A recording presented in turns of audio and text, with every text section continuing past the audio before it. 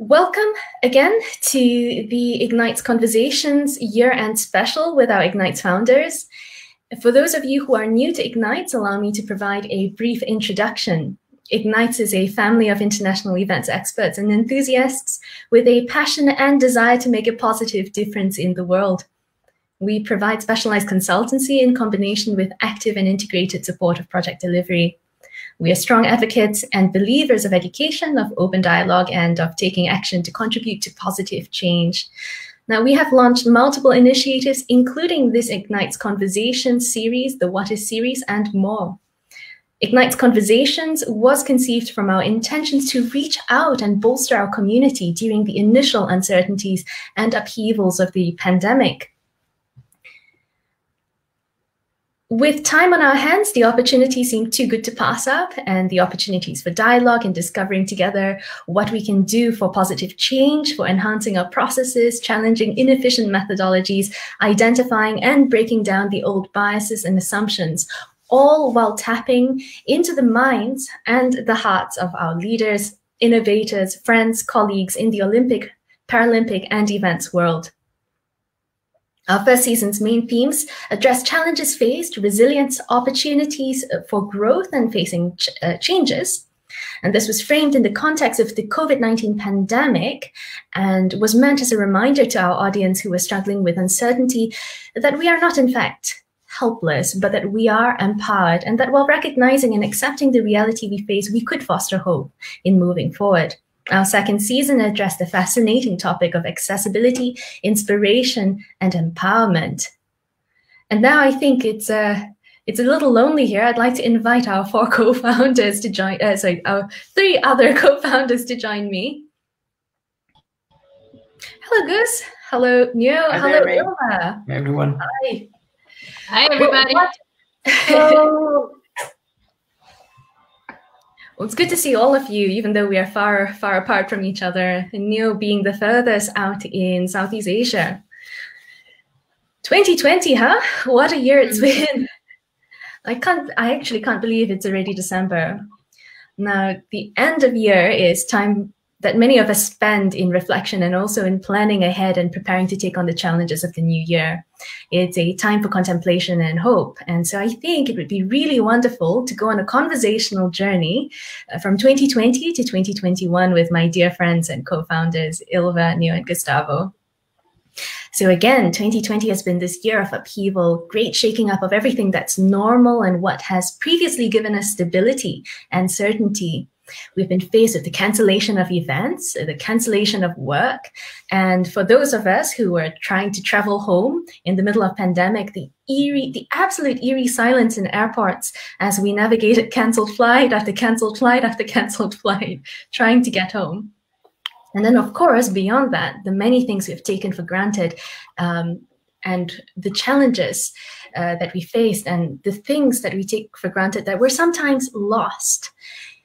For example, being able to see people smile because we're all wearing masks, or being able to visit our friends and families and loved ones easily. And with the growing pandemic, we heard from colleagues and friends about their anxiety, their fear, the uncertainty and loss that they were surrounded and inundated by. And as I mentioned earlier, so we started IGNITEX Conversations as a way of maintaining our connection with our community, but also with the voice of leaders and innovators and colleagues, friends, family who work in this field together with us. Actually, I'd like to hand over to you, Neo, on this point because, and I think Gustavo and Ilva will agree with me that you are our North Star, so to speak, on our online and our many initiatives. Where are you now, Neo?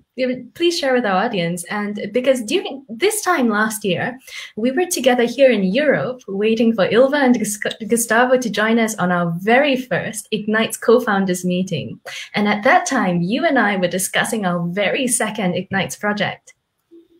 Yeah. Oh my God, it's been a year, right? I mean, who would imagine the year had passed so fast and so many things, well, different things had happened, not planned things, but I think we all had to kind of pivot and change our lifestyle. For me, I've been home in Malaysia with my parents for the past, let's see, since March. And I was lucky because you mentioned that we had problems to travel and everything. I was really lucky because my parents was, when they heard about the quarantine happening, when they heard about the spread of the pandemic happening, they said, okay, come home, faster, buy a ticket and come home. And so it was really lucky because I arrived 2 days prior to Malaysia completely shutting down. And really I was really lucky to beat that shutdown border and continue to do work from home, so to say.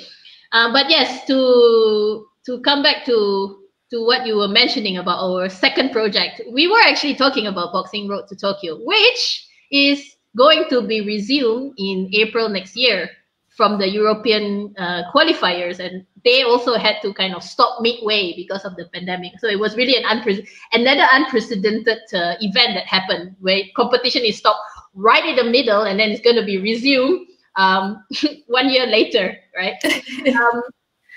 So that was a bit crazy.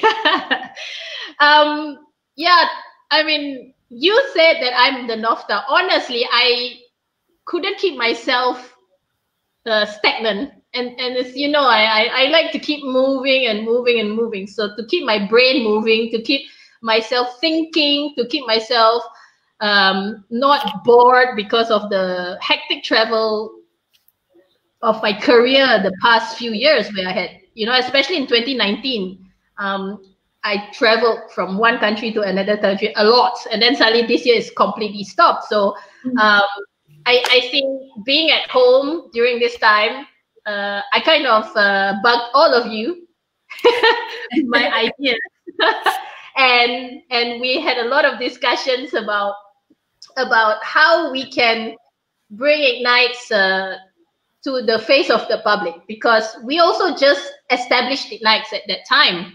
We officially established in March, and March was the time that COVID hit.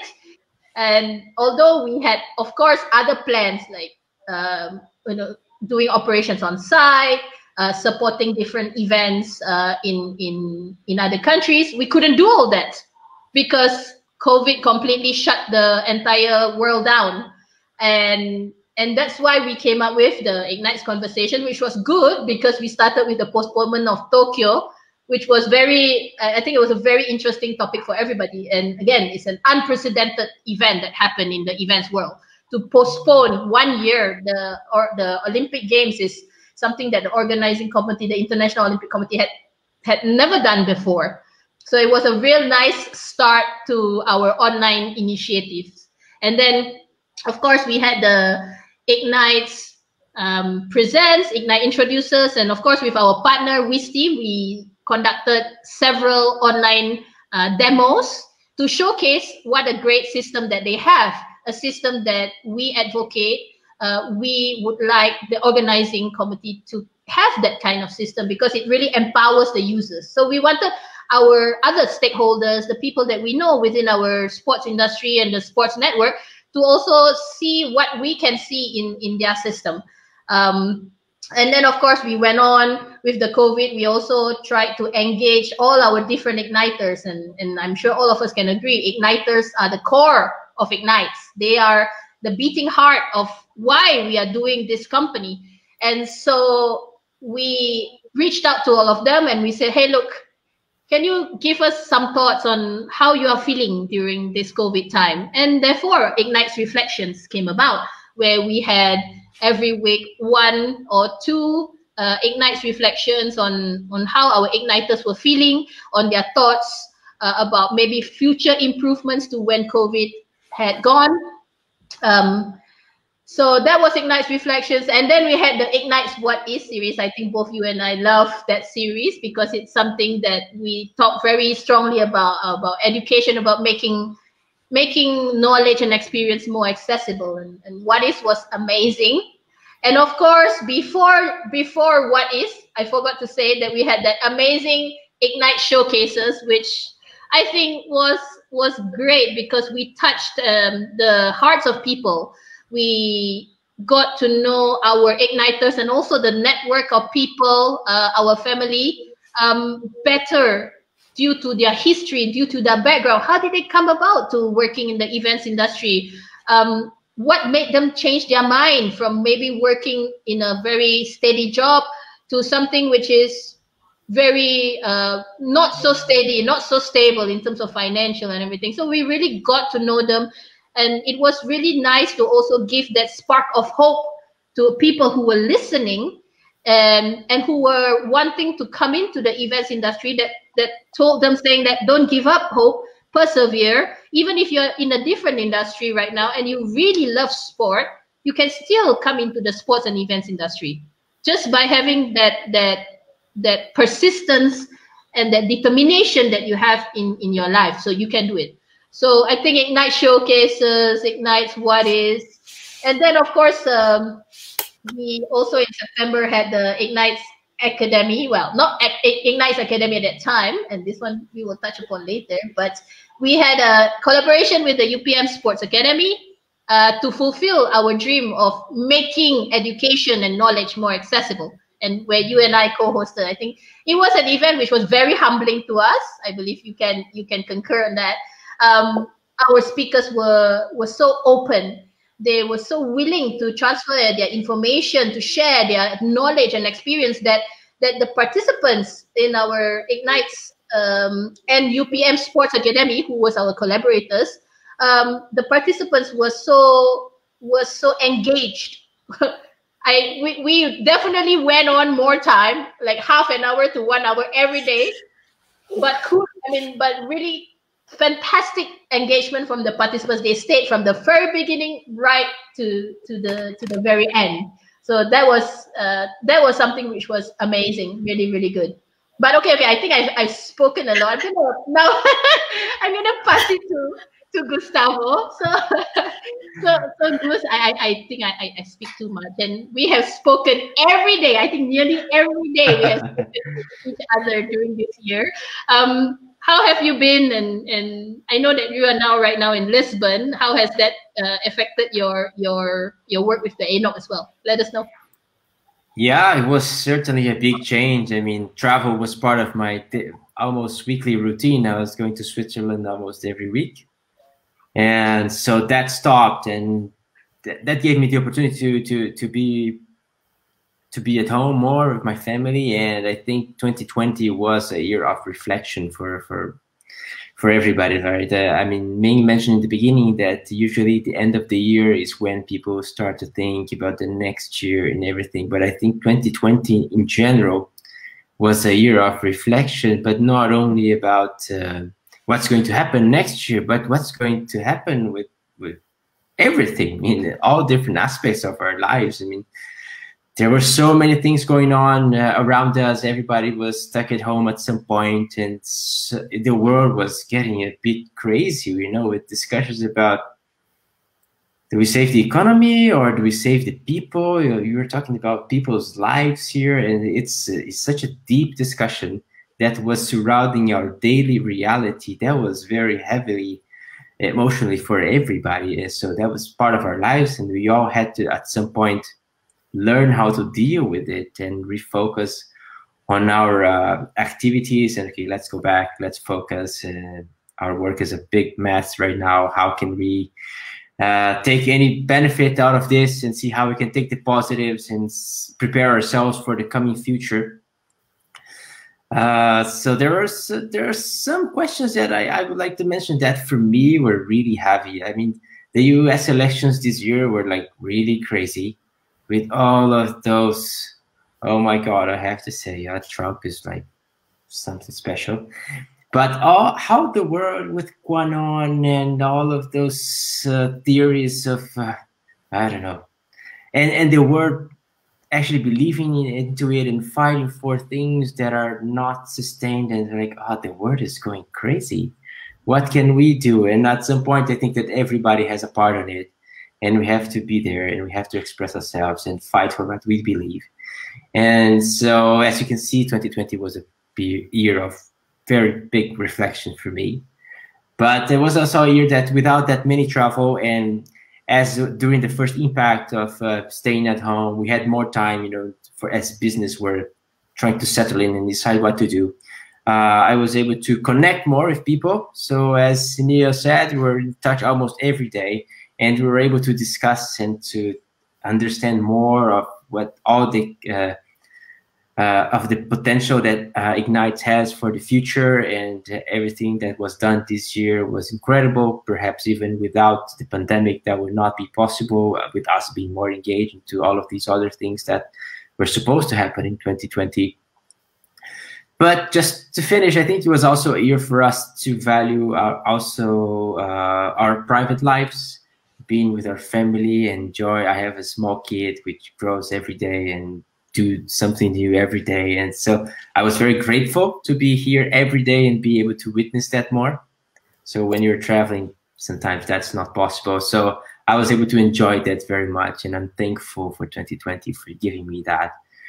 But now let's focus on 2020 and 2021 and see what the effect of the vaccine will be, but also how we can help improve the sports world and focus on IGNITE's mission and vision, and support our Igniters, bring this community even closer together, and get some more projects and get these people to work and be together in person, and start our little baby steps on improving the sports world. Yeah, but as I spoke with family, I think it's a good time to ask how 2020 was for Ilva, which was definitely a very special year for her. Yes.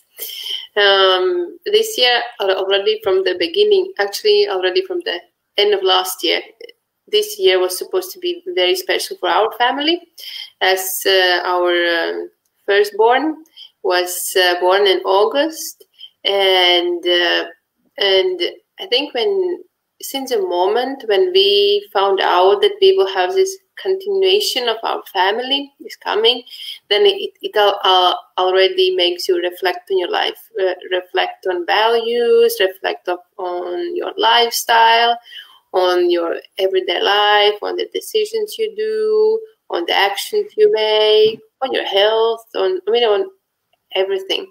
And then already while being pregnant, I was thinking a lot about it. Even when Anna was born, actually now luckily she's allowing me to be part of this talk and peacefully sleeping, because I never know, what will happen. But no, it was, but having a baby, I feel like I'm in my own bubble living. And as Gus said, about elections and everything, for me, about this new change that came in my life, I feel like I'm in my own bubble and learning more about, babies and all what is connected to children, and that I haven't been so much involved from the professional side of my life. And I'm so thankful to all three of you allowing me to do it as well, and that you are so engaged and so active. And I hope when Anna is big enough, not big enough, a bit bigger, then I can be again so involved way more. So this year has been already with Anna arriving, then the pandemics. It actually, from one side, it was good for our family because we could be even more together, as for Gus as well. And because in our family, we live in 2 different countries, so we were more together. I think the hardest part in this year was not to be able to meet all of you, all our friends, because I think we all are used to travel, and now we were more at home. Yes, with our more families, but still, for me, the people are important, because I believe that we all, are the people who are in our lives are there for a reason, not like simply like that. And it's a pity that we couldn't meet like personally. And I hope that all of you will meet Anna personally soon as well.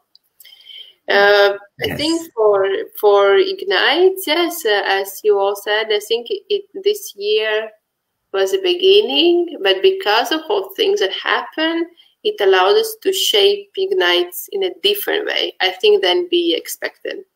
I think we expected it to be more like being in events and giving opportunities for our igniters, but at the end, we were more online and more showcasing igniters, like I think totally differently than we expected it to be. But I think in a good way. I think really in a good way. So this has been my year, and I think Ming, you have had an interesting year as well, no?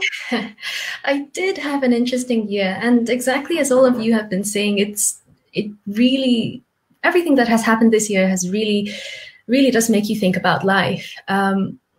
When I arrived home,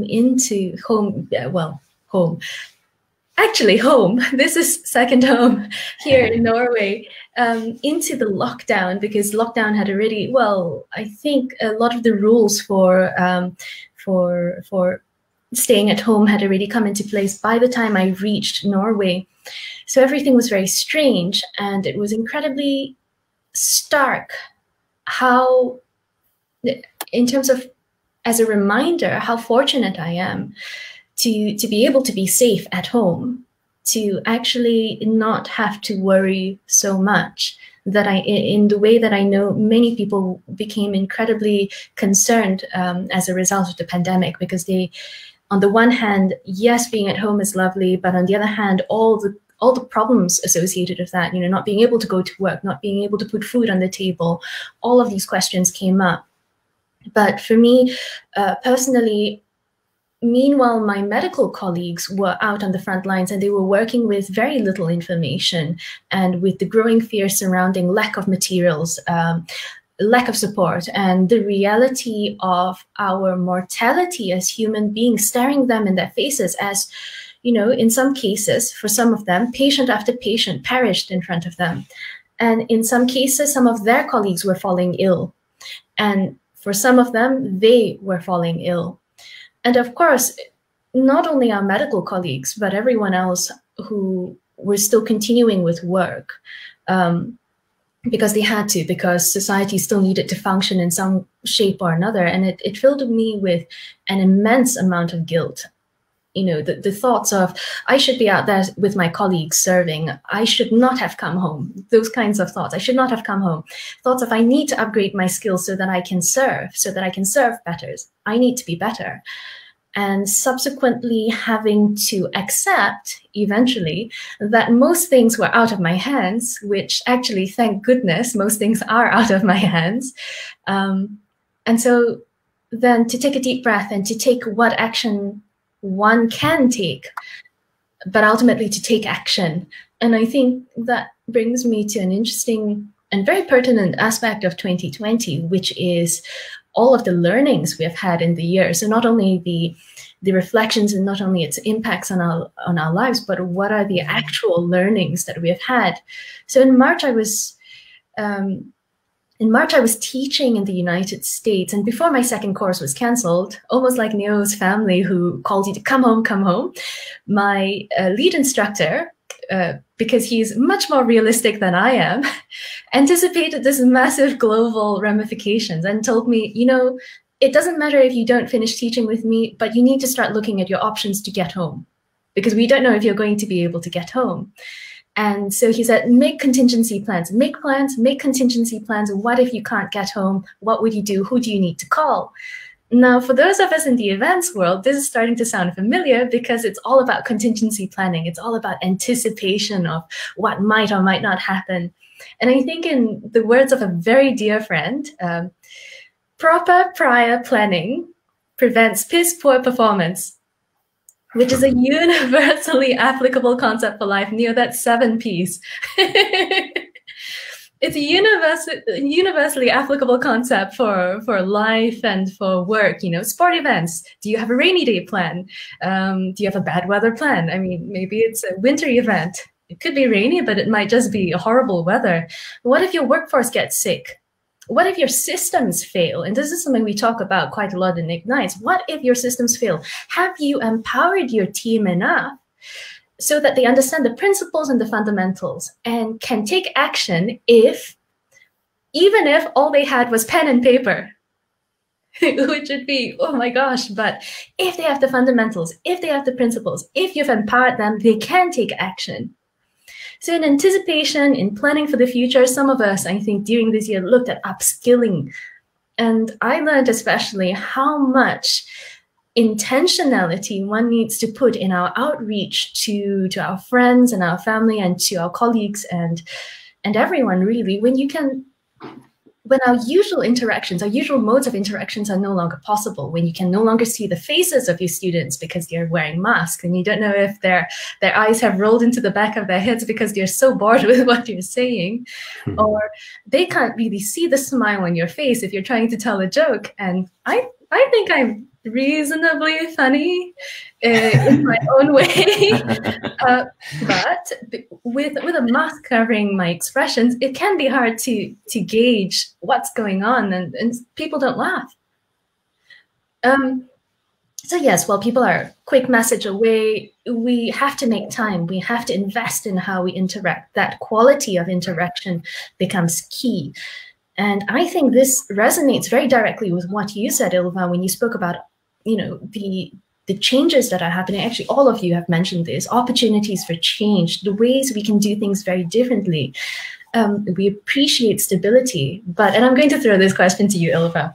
What if, but because, and in your case, nothing is the same again, but what if nothing is the same again? It's actually,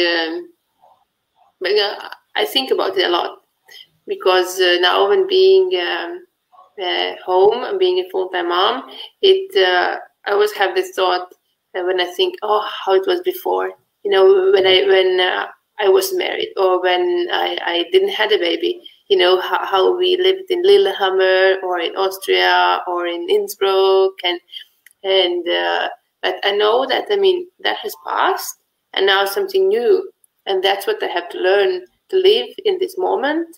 And so many people have said, like, enjoy being at home with the baby, enjoy every moment. Although sometimes I really have some evenings when Anna is crying. I think it's easier to organize the Olympics than to be with her, and just having her crying and trying to calm her down. And it was so much easier, before. Sometimes I think, but I think the learning is to accept the phase in your life where you are now, and for me, where I am now, to accept that I'm now. That's how God has created in the world, right? That it's a woman who gives the birth and is at home with a baby. Most of the cases, and very often I have thought, why my husband cannot put her in the bed? Why he cannot feed her? It would be so much easier for me. But now I'm 24/7 mom, and she depends on me so much, and I have to accept it, and I have to enjoy actually this moment, and I know this will pass, and then a new area, not new phase in my life will start, and it's all the time changing. Every time is changing. So I think for this year, what I'm learning is to accept where I am now, not maybe sometimes to push too hard on myself. Sometimes I think we should push more harder on ourselves. I think especially on being physically active. What Neo, I think, is doing very good while she is at home. But some things, not to put too high expectations on yourself, especially with the baby. I have learned, okay, if I'm not doing something today, I can still do it tomorrow or day after tomorrow. And I think that has been learning for me this year, especially in my personal life. And from professional life, what this new experience was, I think, for all of us to lead a live talks online, with IGNITers and with What If series. I think that was what I learned this year from a professional point of view. I think that was what I learned this year. So Neo, you are our world traveler. I think now being at home, you are already mentioned in the first part. But so what have you learned? Practical? I know that you have learned so many new practical things, but so tell us. Well, I learned a lot, but I just wanted to comment on what Ming had mentioned before with regards to connection, especially us trying to find that physical connection, or wearing a mask, which means that you don't really see the expression, and I think that was one of the things that triggered Ming and us to come up with that IGNITX Connect session that we had this year as well, where we brought all our Igniters together to get to know, and also Ming having a strong background in terms of providing guidance to help us mentally, because it was a really mentally challenging year this year as well. So one of the things that we did, which was really good, and I think we will be doing it soon in a different scale this year. But yeah, coming back to learnings, yes, Ilva, I have been physically active every day. Can you imagine?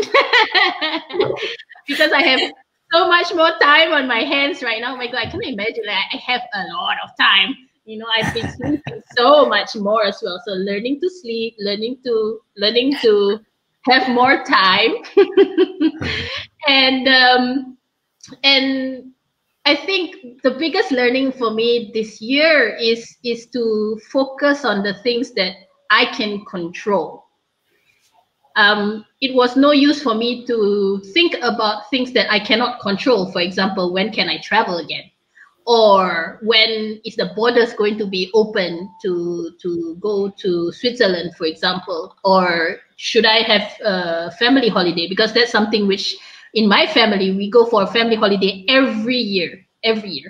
So this year we couldn't do that. So my biggest learning was to focus on the things that I can control, meaning I can control my space, I can control my physical health, I can control IGNITX, and that's why I was trying to control it a lot, because we took this opportunity. Okay, I'm not hoarding IGNITX, but I think I have been pushing you guys a lot, and that's something that I can control. And so my focus on having to be able to control on the things that are in front of me help me focus, help me stir my day-to-day, which was so different from my day-to-day previously. I could, previously I could wake up in a different country in a different day because I was traveling so much. But now I have 10 steps to my desk, 2 steps to my cafe, and 5 steps to my bedroom.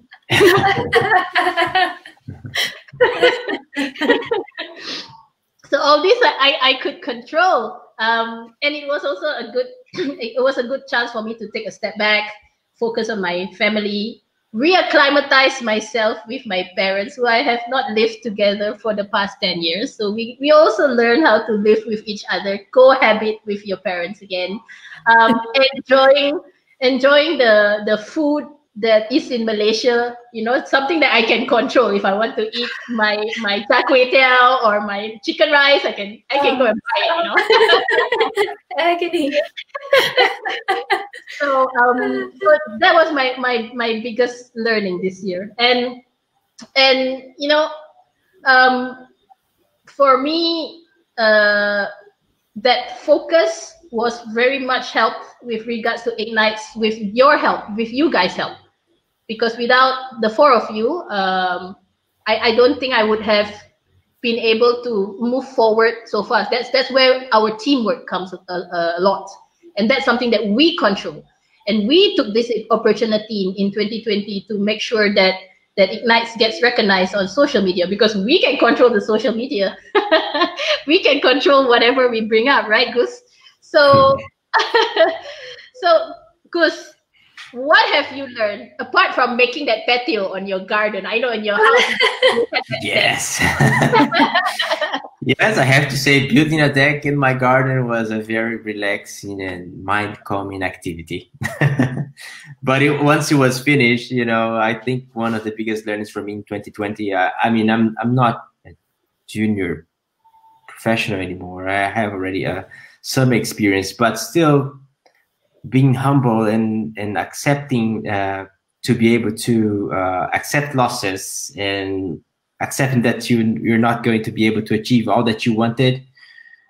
And especially this year was something that I had to revalidate. That's something that I already took throughout the years in my career, but this year especially, I had to accept losses and defeat and frustrations. So it was a way of always trying to refocus and reprogramming, but also thinking that, as Barbara said, there's always opportunity within challenges and obstacles. So that's something that we must always keep in mind, and not let yourself be guided by the frustration, because frustration is something very powerful and it can easily suck you in.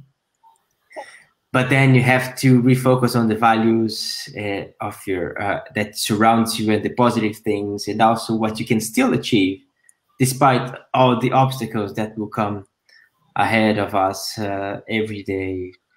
You know, there's always something that we can still do, even on end steps, little by little, something that we can achieve every day. So I think that was one of my biggest learnings for 2020. I'm a thinker. I think a lot. My wife really gets bugged about this because I'm always with my head somewhere. And she says, "Oh, come back! What are you doing?" I say, "Oh, okay, I'm back. I'm back."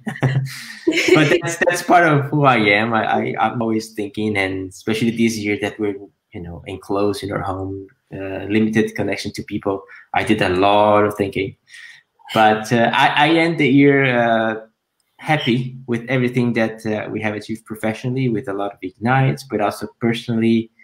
And despite the uncertainties of how the vaccine is going to go, how Tokyo is going to go, when the sports events is really going to come back in full, we don't know all that. But I mean, it's still a good year, and for me personally, and I'm ready to face the challenges. And when the events do open, we're ready to tackle it and, deliver what we really hope we can, and we know we can.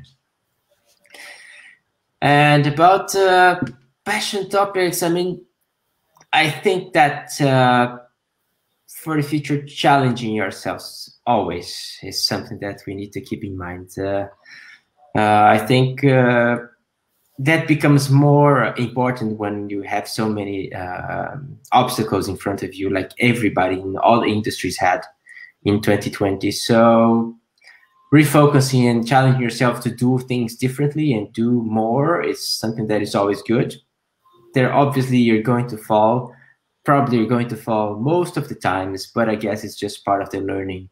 And creating the self-motivation, resetting your goals are something important, and something that sometimes we ended up forgetting and put a little bit aside. So it's always important to recenter and refocus and bring it back up.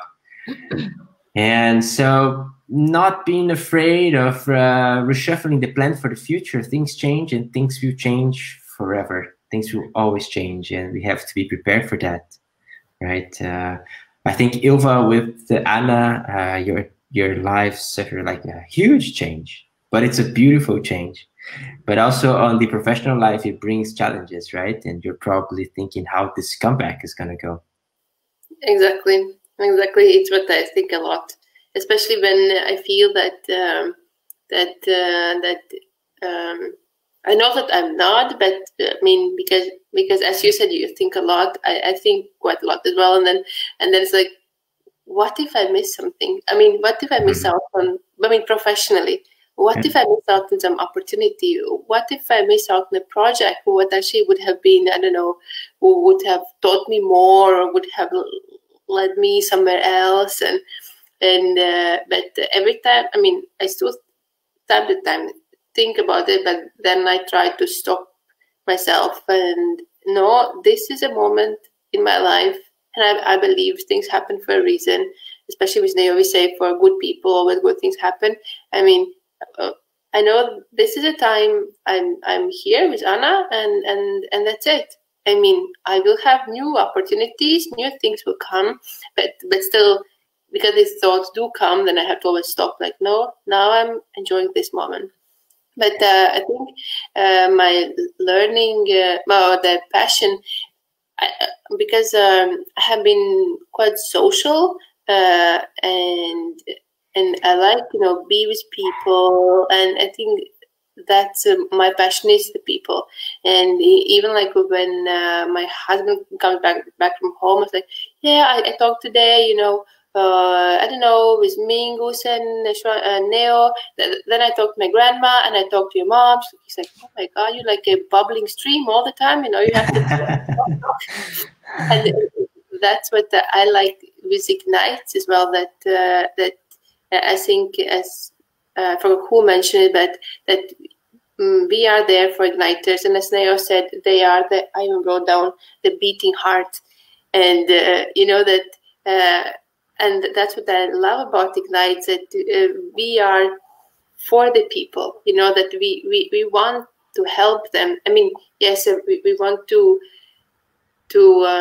put our knowledge in the field and improve the sport event world, but we want to be with people. We want to help igniters. We want to motivate them, to give new opportunities, and to get to know them, support them, mentor them, and that's actually what I like about IGNITE, is the people and the connections that we have, that we can make use of them, and that we can, with our lives, with our decisions, we can help them and support them. I think that's what is my passion, especially for the IGNITEs. And I think, but because actually me and Ming, we both have in Olympics, we always have worked in the international relations department. So our professional lives have been always about the people, being in the connection with the people, helping the people, supporting them, solving their issues. So it has always been about talking and chatting and just people. I mean, right? It has, and very ironic for me, because it doesn't. You wouldn't believe it, but I think I started off really shy, and I had to sit down with a notebook and write down the lines from my boss on, what she said to people. Oh, okay, you can actually say this to a person. Oh, you can actually talk about the weather. So I write down talking points and things that one can say to other people. So it never came naturally to me, but it ended up being a passion. Actually, I want to point out, I wanted to address something that Gus mentioned about falling, that we will possibly fall very often, and in most cases. One of my coaches in skating actually once said to me, because I got very, very blue because I kept falling, and he said to me, Ming, you need to realize that falling is equals to leveling up. And that completely changed everything for me. You've pushed all the edges of what you can do, which is why you fell, but now you know where those edges are. So you are leveling up. You are starting to understand the boundaries of what you can and you can't do, what succeeds, what doesn't succeed. And also, we talk very optimistically about lots of things, but of course, some of our challenges are magnified during these times. So some things are actually worse during these times. But then, as you all said, being able to accept it is a very powerful skill to have. Wild optimism, on the other hand, is not necessarily the best thing to have. But yes, Ylva, you touched on a point that I'm very passionate about, which is connection. And I've said this on several occasions before, that our ability to connect with each other, and this is not just from me, much greater minds have spoken about this. Our ability to connect with each other is a huge and important part of our resilience to unexpected events, to upheavals, to stressors. And that's something very important. And all of you have touched on our igniters being the beating heart of IGNITEs. Our collective communities can be bolstered, can be brought together in dialogue, in hope, in action. And this is at all times, not only as we have done this year in 2020. And we should not let the pandemic be our only driving force for these kinds of connections. I think it's very, very important. And in that way, it's why I'm so proud to be a part of IGNITEs. IGNITEs is, as you all said, our people, with everything that we bring, our history, our struggles, our triumphs, our passions, our interests, our hopes, our families, and also our quirks. And I'm grateful, as Neo said, to be a part of a community that's quick to celebrate each other, to appreciate each other, and to lift each other up and empower each other and promote growth that is not only within IGNITES, but beyond us, beyond the boundaries of IGNITES. It's not just for us, it's for everyone else. And if that promotes growth and that promotes positive change, all the better. So during these times and after, I think I'd like to ask the question of what we're doing to contribute to our communities. And I don't just mean within the IGNITES communities, I mean our communities at large for each of us. You know, for example, during the pandemic, some questions that we could have asked ourselves are, do we have neighbors who are in the at-risk category that we could have helped or that we can be helping now? Are you doing the grocery runs for maybe hospital personnel? Are we going beyond social responsibility? How are we building safety? How are we creating calm? How are we contributing to collective and self-efficacy? How are we creating connection? And how are we creating hope? Just like that, I've touched on all 5 points of psychological first aid. And I can see her smiling at me because I keep talking about this. I think you all are sick of hearing me say this, but so important. I think this is where, enough of me, education comes into the picture for IGNITES. Neo, education is a big passion of yours. I know this. Can you share about your endeavors? Because I know you have done many things this year to do with education, and it's absolutely phenomenal. Actually, wait, before you start, you say that you have lots of time. I don't believe you. I don't know. I don't understand how you have time for anything with all that you do. Okay. I'm done with interrupting. I have to say, because my office is just 10 steps away, my cafe is 2 steps away, and my kitchen is just, like 5 steps away, it saves me so much time. So if you accumulate all that, I have a lot of time on my hands. I don't need to waste time commuting to the office, coming back, that takes a lot of time. So that's where I have all the time. But yes, talking about passion topics, all of us have mentioned that passion topic is for us collectively is IGNITES. And I think one of the strong points that bind at least the 4 of us co-founders and why we all can have that same that same level of thinking, same level of commitment, same level of passion is because we are also good friends and we trust each other. And because we have worked so much with each other, we know that if one of us falls, the other 3 will pick us up. And that is so important to us, that loyalty, that trustworthiness, that honesty that we can always share with each other. So I think that's also something which is very, very relevant to how IGNITES is being run, how we want to make changes to the industry. And how we want to create that impact.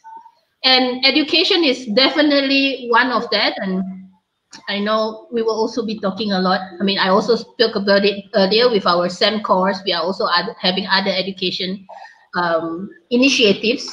But on a more personal topic, on a more personal passion project, since I'm back in Malaysia, I have always been part of the sports community back here when I'm at home in Malaysia. So the past 10 years that I have not been here, I have kept on and off with the sports community in Malaysia.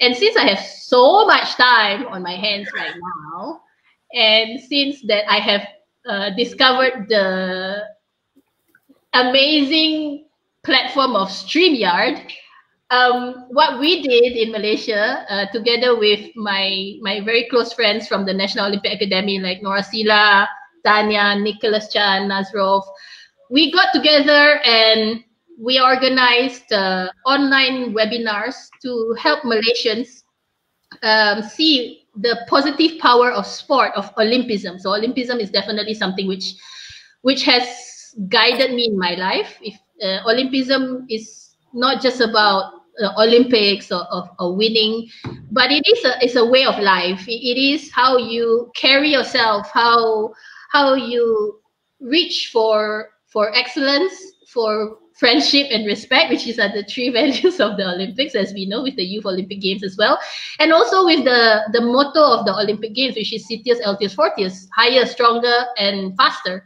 How do you implement those three values in your life? And that's something that we in Malaysia, with my colleagues here, we actually started that webinar during COVID, and then we started a second webinar series with regards to how actually Olympism can be a way of life in terms of education, in terms of health, in terms of dieting, in terms of mental health as well. So we had that webinar, and I'm so happy to say that we are now officially registered as a society. So we are the Malaysian Olympism in Action Society, and we are going to kick off amazing projects next year. We are also trying to collaborate with international organizations, with some of our igniters as well. You see, so that network of sport is so strong, and I personally, why it's such a passion project for me is because I want to give back to Malaysia. I love Malaysia. We have such a great, united, harmonious country. Which unfortunately now the politics is chaos, but because sport is so strong and the power of sport is so relevant to bringing us. I mean, I think you can relate to me, Ming, because we come from countries which has so many different races and religions. You know, in Malaysia and Singapore, Chinese, Malay, and sport is the uniting factor, and so that's one of the education projects, which I hope one day we will be able to connect back with Ignite so that we can run something for the society, for the community, to really advocate physical, mental, social learnings and positive values, because sport is all of that. Sport is all of what we had mentioned. So and sport is what brought us all together as well, isn't it? If it was not for sport, we wouldn't even be starting Ignite. So I've really been blessed with sport, and I wanted to give back to Malaysia something, even a small drop in the sea. And talking about education, Ming, I know that both you and I are now preparing for the next sport event management course, part 2. And it is also something that triggered from the fact that when we were working in an organizing committee, and when we were moving from one organizing committee to another organizing committee, there was always this gap in knowledge. Somehow there was not that transference of information from one to another, and in a way that was also very pertinent to the foundation of Ignites, right? So maybe let's share with them what we have about education and what your passion, and I'm sure we all share that passion about education about. Yeah. Before I begin on that point, just because you threw out the Olympic values, I'm going to throw out the Paralympic values of courage, determination, inspiration, and equality. Yes. Yes. And especially since our previous conversation seasons, the second season at least, was dealing with the topics of inspiration, of accessibility.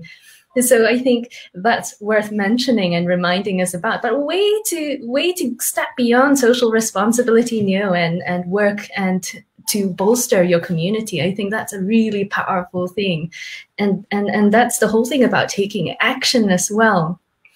To talk to the point you mentioned on education, so and this is probably obvious when I say it out loud, that education is not only a two-way street. We have this concept that education is one in which knowledge is transferred to the student. However, I think every educator will share that being an educator is probably the most phenomenal way to be involved in lifelong learning. Now, once you begin, you can go down a road without any end, which is phenomenally exciting in its own right, and which I think is a huge part of the sport event management course that we hosted with UPM this year. And we actually had event professionals join us because they were interested in learning about other aspects of event organization and how that feeds into their own fields, whether or not they are interested in stepping away from their fields into something different, or whether they want to use that knowledge to enhance what they are already doing. And I think that's a very powerful thing. So education, as you mentioned, is one of our pillars in IGNITE, and our shared passion. It's a very fundamental aspect of empowerment, which is why it means so much to us. And then, of course, the transference of skill and knowledge is only one part of it. To ensure that it is retained, ensure that those who are learning are challenged and are allowed to make mistakes as a part of their growth is also a part of that education process. But these are, of course, not always available in the working environment once we step into it. And many of us jumped into the sports events world, or the Olympics and Paralympics, without having worked in it before, without having been exposed to it before. So then that makes it incredibly challenging. You've never been given a chance to experiment or try or make mistakes or discuss or workshop things. So then I guess also there's the point where the question of access to knowledge is not the only problem, but the access to mentors, and then, so as I mentioned, the environment to learn, but also on a practical and experiential front. So not only the academic side, because the academic, the practical, the experiential, all of these work together.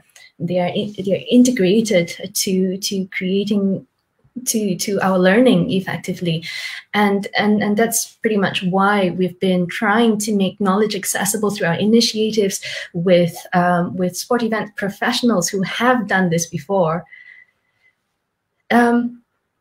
And can speak from their experience and can share those tips and tricks and insights. So on the one hand, it's the idealistic vision of what we are trying to achieve and what we are learning. But on the other side, this is what happens during events. And this is what can happen during events. This is what you need to plan for. This is what you should, in order to succeed, do from your foundation.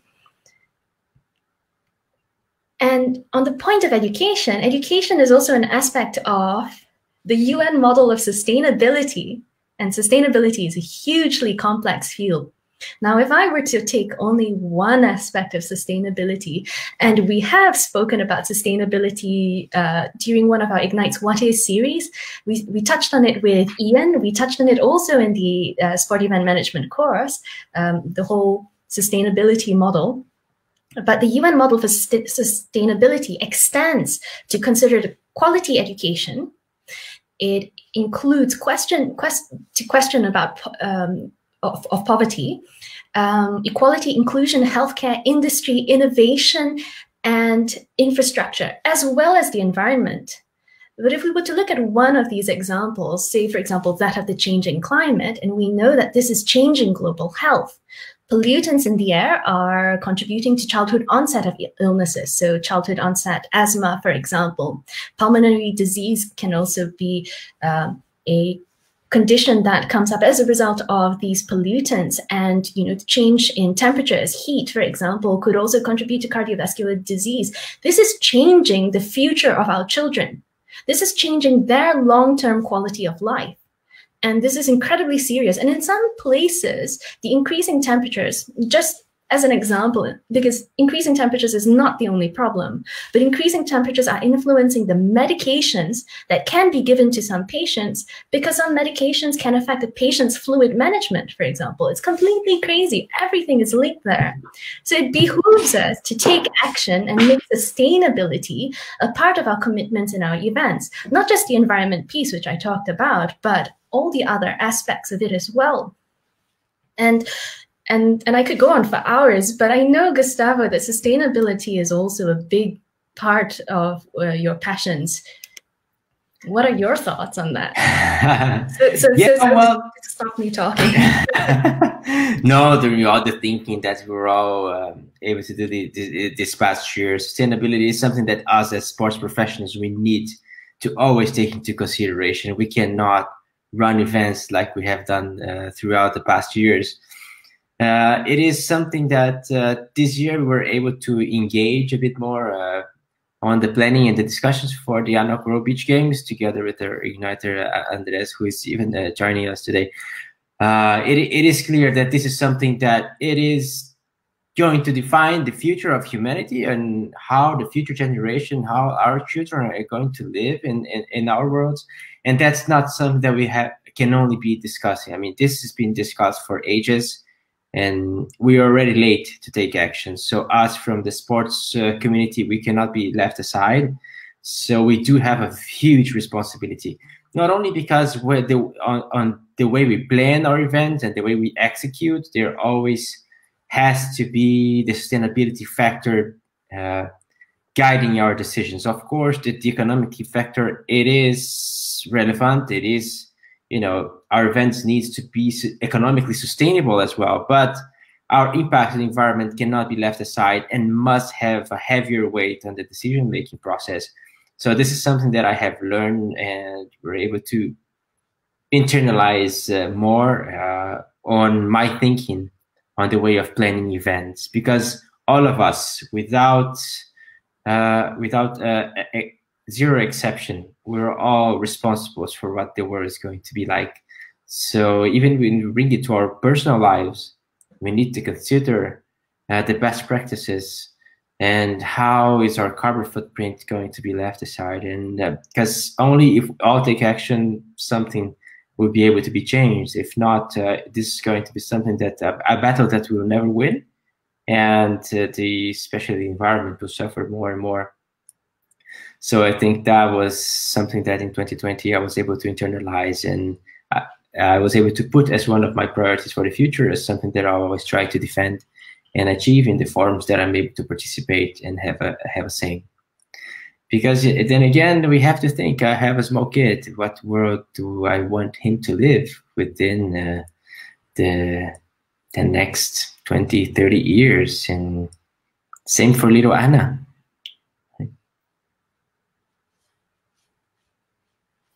Yes, it actually, especially when you have children, it makes you think even more about it. Because, I mean, at some point, they will be here in the world making decisions, and I mean, we won't be here anymore. So how our actions, I mean, big or small actions, big or small decisions influence them, I mean, influence other people as well. Even now, some decisions what we make as a parents for our children, I mean, when they are small, they have no say, and we make decisions for them. But some decisions really will influence their life in the long term, and it is sustainability as well.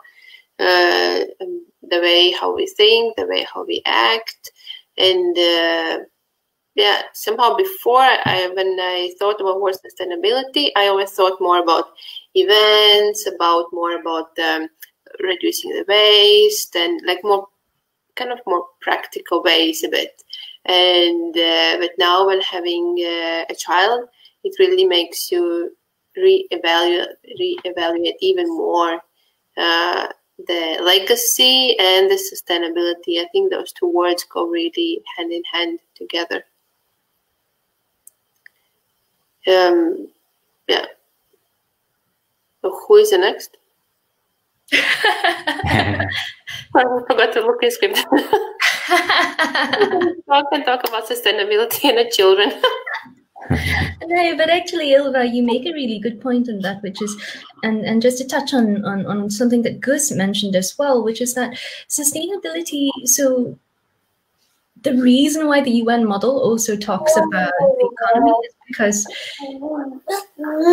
ultimately the changes that occur in our world, our most vulnerable populations are the first to suffer from these changes. And that's something that we should be very humbled by and that we should really keep at heart.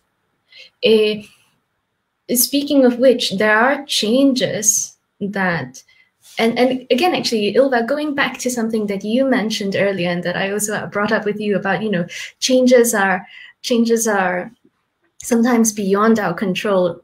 And you spoke about acceptance of these changes and as a big part of your learnings this year. Could you share with us maybe about the hope aspect as we look to 2021? Yeah. What are the things you hope for? Yeah. Actually, nobody knows what to expect from 2021. I mean, to expect changes again, to expect coming back to the lives we had before. What?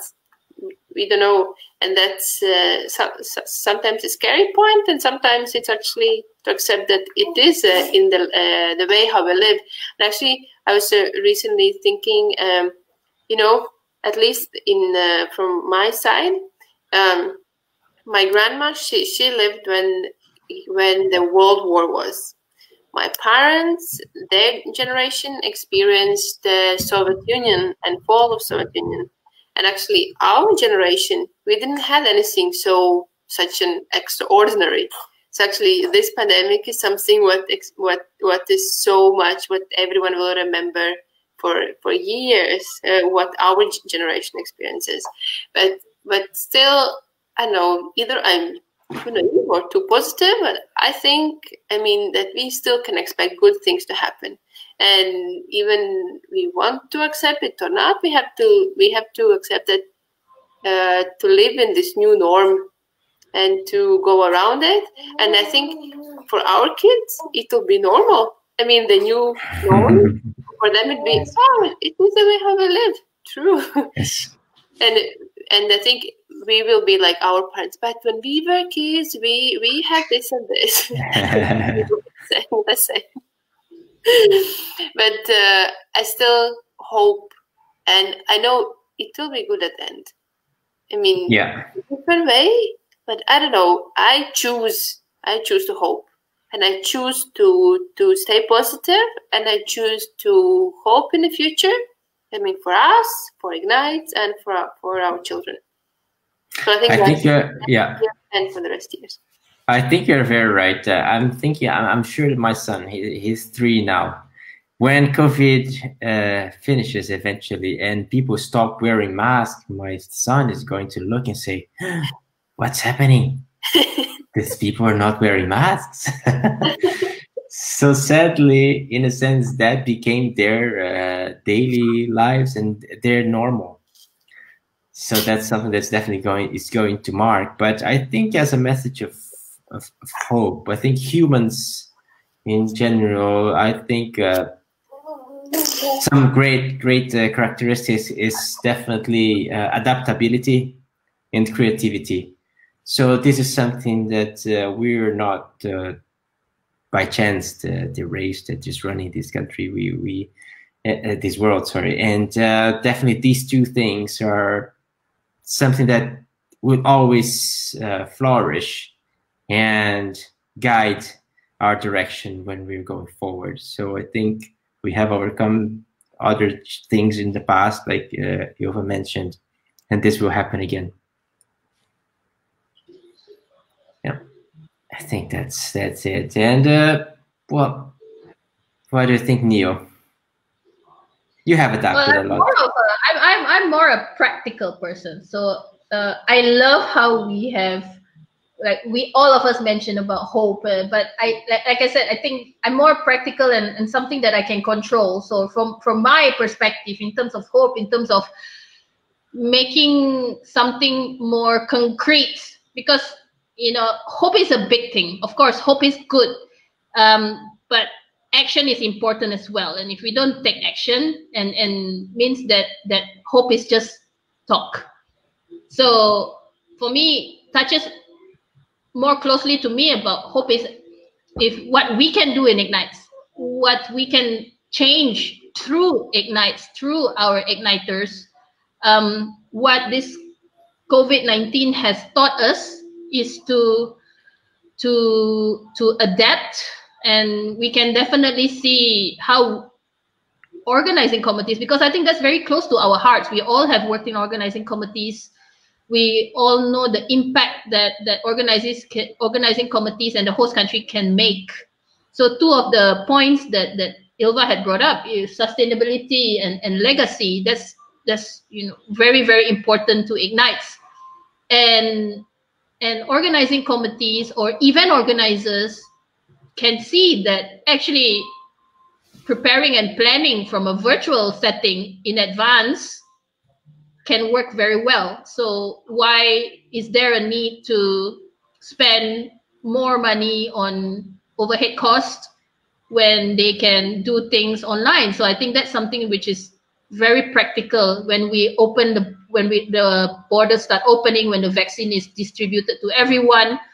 That's something that the world of sport and events need to consider thoroughly, to see how they can use the virtual world, which we are already using this whole year, to make it a very cost-effective and efficient way of working. Because right now, one of the reasons we started IGNITX is also because there is so much cost incurred from having very expensive consultants going and helping the organizing committee.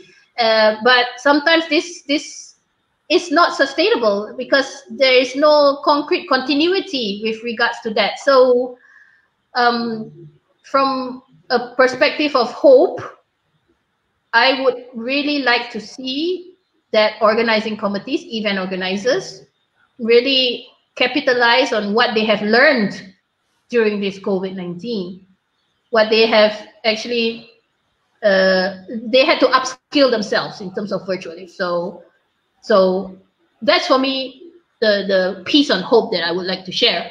And I think Ming would give you also a similar message, because we all share the same message in terms of trying to make cost-effective and efficient ways of working. So Ming, maybe we can go towards what your hopes are. Oh goodness, I think actually all three of you have said everything there is to be said about hope.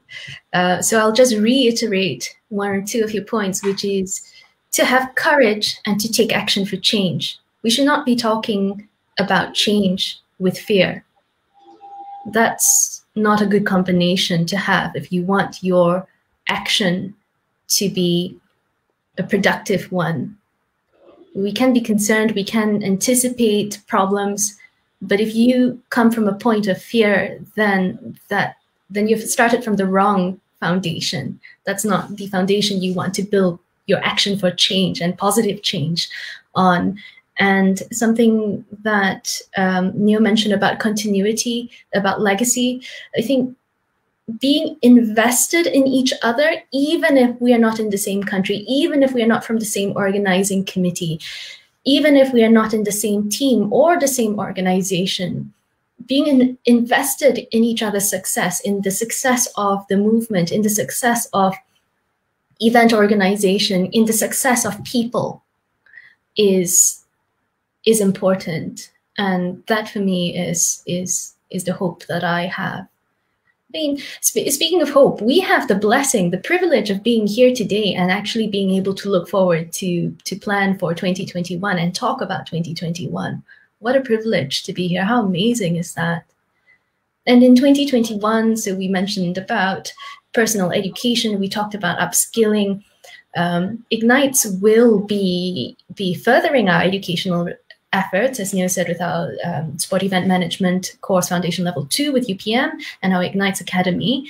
We'll be continuing our community building and development.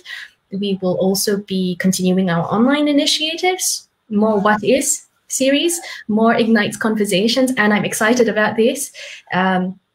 For 2021, we will be tackling multiple seasons. There will be one for sustainability. There will be one for broaching the very, very stormy waters of equality. And of course, we recognize that within one season, there is no way we are going to touch everything on equality, but it is worth talking about. It is absolutely important to talk about. It's important to shine a light on it. We will be also having a season on safeguarding, and we will have a season for esports, which I think is interesting, in which we can actually expose and challenge the stereotypes and shine a light on the progress and forays into active esport. What about you, Oliver? What other things would you like to mention about IGNITX in 2021? I'm really excited about our IGNITX Summit. It actually has been one of the one of the not first, but things that we have been spoken from the beginning. That one day we would like to meet, with all our igniters, like as a big family, somewhere on, I don't know what is it, Bora Bora, or I don't know, too expensive. Come to Malaysia is very cheap. Come. Malaysia first, yeah, and so we all can meet really as a family and can speak about topics that are relevant for us, what are important for us. And as we can't do it now, so we will organize it online, and we have already announced the dates. It's 5th and the 6th of February, and we hope to meet there and to see all our igniters and partners and friends.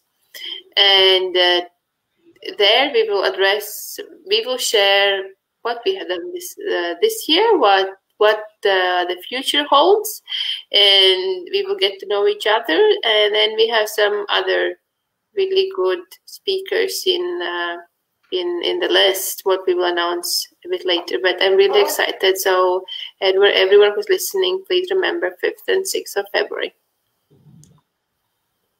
Neo, and what do you expect for Ignite for this year and next year?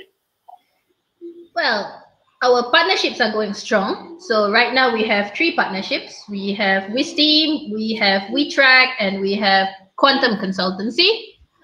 And even right now, we are working very, very closely with WISTEAM. With one of the projects that we have is the Boxing Road to Tokyo, which will start soon. And then we also hope to be very closely linked in some projects with WeTrack as well, providing the operators of the system on their events. So that's something that I'm looking forward to, apart from the summit, apart from the education piece that we have. There's so much things in 2021. I think we are going to be so busy, right, Bruce?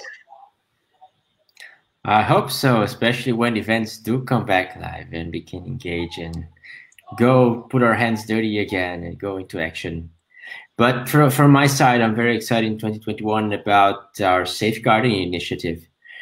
When you think about our mission and vision on how we can support the development of the sports world and the sports events world, we cannot let safeguarding aside. That's something that also is part of the responsibility of events organizers and sports organizations in general.